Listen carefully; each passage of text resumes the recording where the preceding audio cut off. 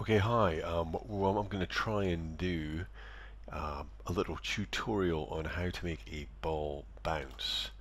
Okay, so before we do this, maybe the best thing to do is to show you some examples so you can get an idea. Now, if I go in, I've got two balls bouncing here. One that I did with dynamics and one that I did with just by hand animating it. So this is the first ball. The render's slightly different. I'll play that one again. So here's the first ball. And the second ball. So one was done with dynamics, which is Maya's simulation engine, and the other one was done just hand animating. So I wonder if you can, which one do you think is hand animated and which one is using dynamics? It will all become apparent very soon. Okay, so just some science before we start about balls and gravity, etc., etc. Okay, here is a little diagram that I knocked up in Flash. I can find it. This is all a bit ad hoc because it's all live. Okay, so these are two balls. So I've drawn this little cliff. You've got ball A and ball B. And basically ball A just teeters off the top of this and falls into the water. And ball B is shot out along the top of the cliff. But here's the deal. Both balls end up, coming off the top of the cliff at the same time. Now, it's the kind of misconception that if you run forwards off a tall surface, somehow it's going to take you longer to hit the ground. It's almost as if this horizontal velocity, as they say in physics, is going to affect your downward drop, which in actual fact it doesn't at all. I mean, there is no effect on it. In fact, I don't know if you've ever watched the program Mythbusters, but they tried to show that if you shot a bullet and dropped a bullet from the same height, both bullets should actually hit the ground at the same time. It's just, of course, one travels much further. Okay. Oh, sorry, I forgot to introduce myself. My name is Mark Stevenson. So I told you it was live, so there'll be occasional blips like this. And another couple of things I want to show you, if I can just, is some videos that I have. Sorry, there we go. Already making errors. I'll show you the videos. The first video is this ball in a ballistics cart, which kind of reveals what I was talking about the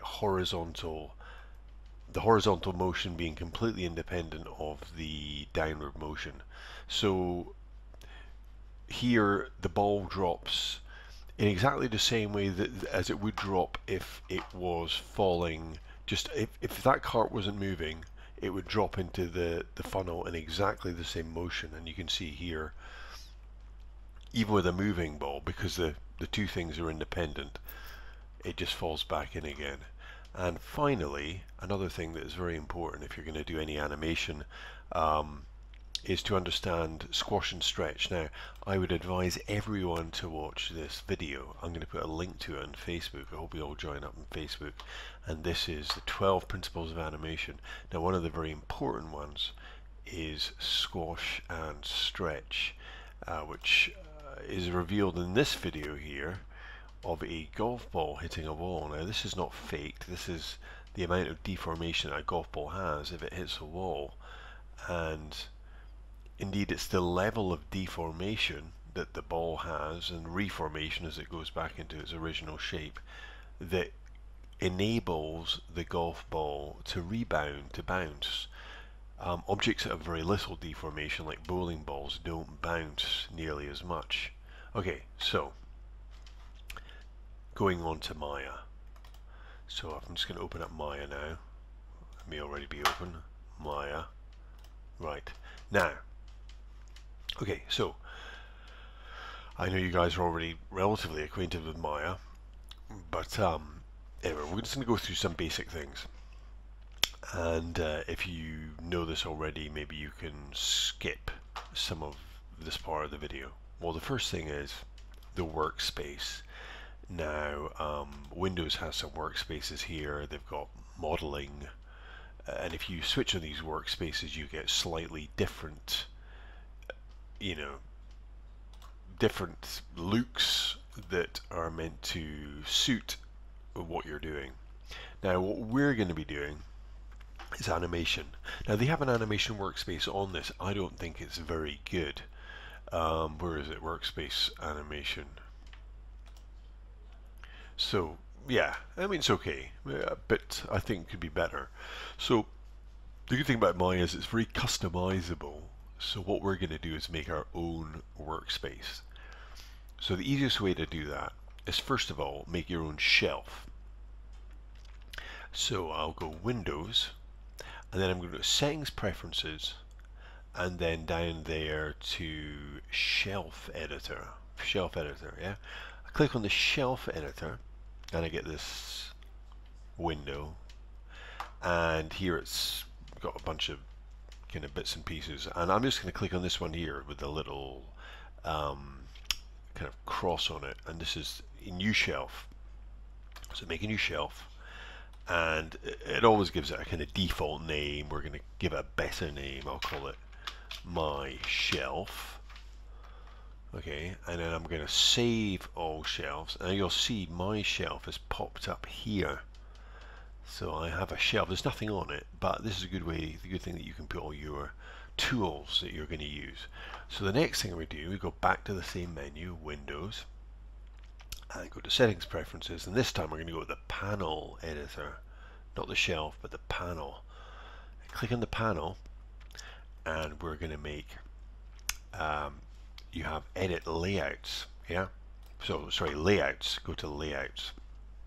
And what we want is a new layout, yeah? Or one that's better than this one. So we're going to go to New Layout, and then on New Layout we're going to give it a different name. Again, it gives it a crap name, Panel Configuration 22, not very interesting.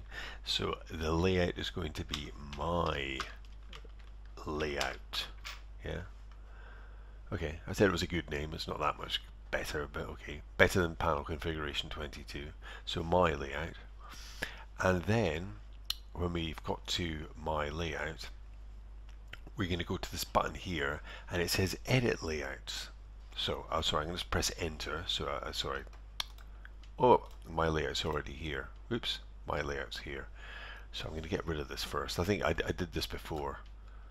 Okay, and Panel Configuration 22. I'll call this My Layout. My Layout. Yeah, and then we're going to press Enter and see My Layout now is on the list. And then I'm going to edit My Layout. So go to My Layout, and presently it's just a single pane. And what we want is we want 3 panes split top. So 3 panes split top. Where is it? There we go. 3 panes split top. And it's kind of produced something here. Okay. So, and then we're going to try and work out what we're going to put in each pane. So we have the contents configuration here. So number 1, I'll go for a side view, and number 2 can be perspective, that's fine, and 3 is going to be the graph editor, if I can find it. There we go, graph editor. Right, I'm just going to get rid of this. Right, graph editor. Okay, so that's the contents. And now if I go back to layouts, I'm going to add to shelf. And look, all of a sudden my layout has appeared on the shelf.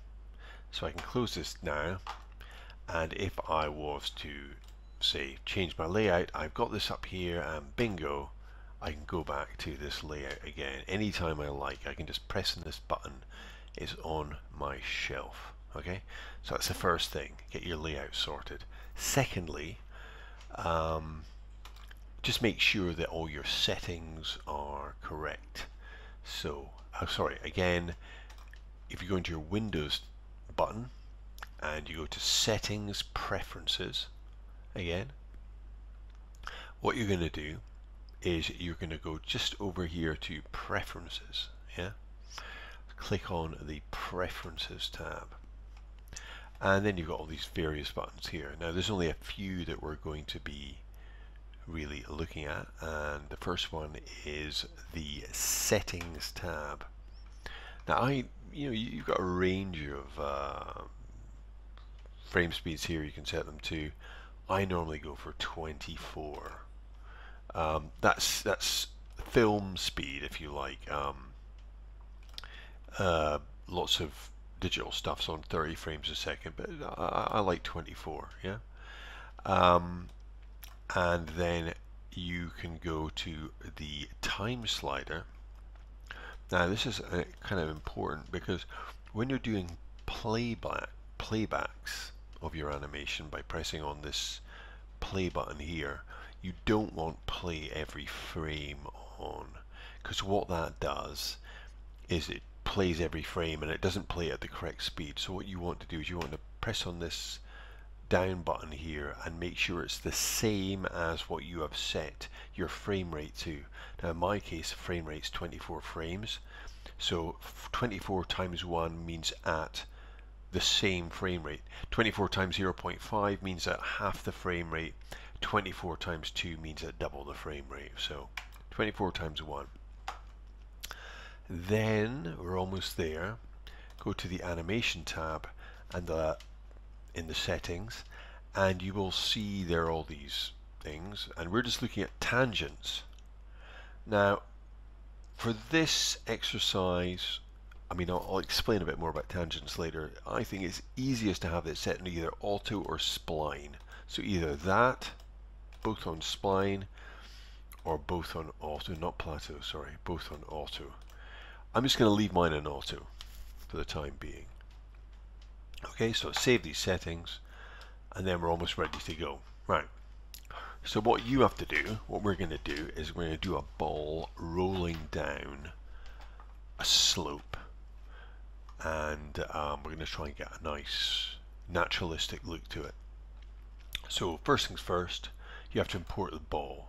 So I'm going to import mine. So before I do that, I'll import the ball. In my case, I've just downloaded this onto the desktop of my computer, if I can find it.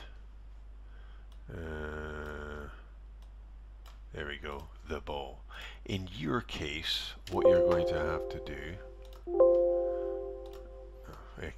what you're going to have to do is you will have to go to the Pearson's College website. We have all the stuff in the Google Drive, so all the rigs are on here. If you go into the Google Drive, let's wait for mine to load up. Here we go, still taking a bit of time. It's getting alright. So so what we're going to do is you're going to go on to Escape A1,